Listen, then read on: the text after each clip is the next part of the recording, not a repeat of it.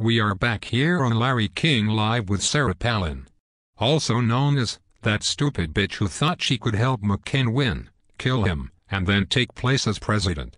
But she is a fucking whore, so that'll never happen. What's funny?